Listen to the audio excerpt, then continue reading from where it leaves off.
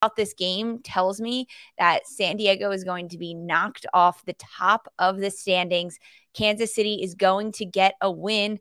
And with that win and jumping 3 points in the standings, San Diego not receiving any points in this potential loss, it'll be the end of the first place reign for San Diego after they've been there since May, essentially. I have Kansas City Current getting the win over San Diego Wave.